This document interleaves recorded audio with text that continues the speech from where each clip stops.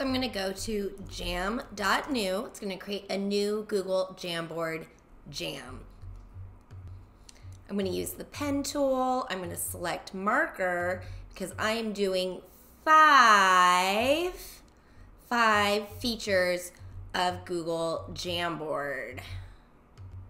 The first feature I want to show you is that there are only 20 frames. So you notice at the very top it says 1 out of 1. I have 1 frame, and then I can go ahead and click this arrow and add additional frames. There's 2 frames, 3 frames, 4 frames, but the other thing I can do is on this rectangle icon right here, I can click on this to expand out the frame bar. So you can see my 4 frames that I have right now.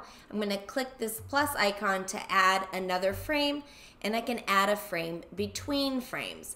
I'm going to add a frame, add a frame, add a frame. Let's go to the right here. I've got 9, 10, 11, 12, keep going over here, 13, 14, 15, 16, 17, 18, 19, and here I hit frame number 20, and you'll notice that when I hit frame 20, all of those plus icons to add a new frame are all grayed out because there is a 20 frame maximum. 20 frame maximum. Switch to sticky notes. 20 frame maximum. So that is my first tip, is there is a 20 frame maximum that you can do in Google Jamboard. Now I have created this and I still have untitled jam. Now when I'm on a jam, I can add text boxes. I can use the text box icon right down here, and I can type into the text boxes, or I can add sticky notes.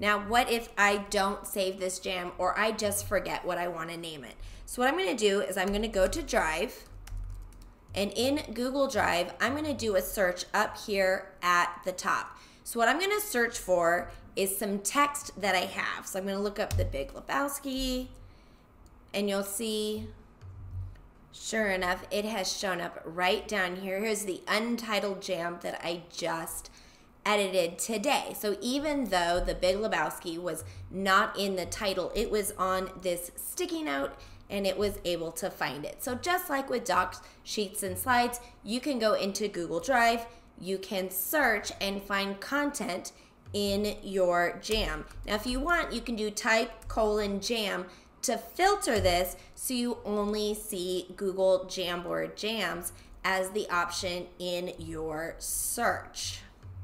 Now it's important to know that jams have layers. So I'm going to add a sticky note, save, another sticky note, and another sticky note. I teach math. All right, so now I have 3 sticky notes that I have created on here, actually 4, and you'll notice as I stick them on top of each other that these are in layers, that the first note that I made is going to be at the bottom, whereas the second note that I made is on layer 2. So you can see it's behind the green and the blue, but above the original sticky note. And I'm going to do that again. And again, make it a little larger so we can see these on here and how they are layered. Even when I click on this sticky note that's on the second layer, it stays on the second layer. So to bring this forward, I want to click on the 3 dots in the upper right hand corner. 3 dots in the upper right hand corner, and go to order so I can bring it to the front. So when I bring it to the front, you'll see is now on top of these other sticky notes. It is on that layer. And then on this one, I'm going to order and bring it to the front and bring that right up there. Now this brings me to my 4th tip, and that is that pen is always on top. So I'm going to switch to my marker, and I'm going to color over top of my sticky notes. So you'll see that pen is over top of all of the notes. It is on the top layer. Now when I take these three dots and I go to order and I move it to the front, you'll see that it is still behind the pen. I'm going to move this to the order to the front, and while it's on top of the other sticky notes, it's still always behind the pen. So pen is always my top layer. Now, one of the things that's a little difficult to manage in a jam is images.